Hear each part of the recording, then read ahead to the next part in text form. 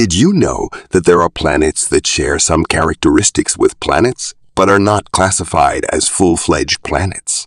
These are so-called dwarf planets, and one of these is Haumea. Haumea is a dwarf planet located in our solar system, and it is believed to be a trans-Neptunian object that originated in the Kuiper Belt. It was first discovered in 2004 by a team of astronomers led by Mike Brown at Palomar Observatory in California.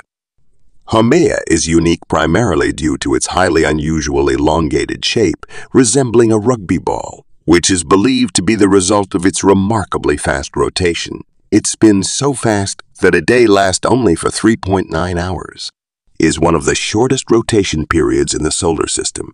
It's named after the Hawaiian goddess of childbirth and fertility. Hit like and subscribe.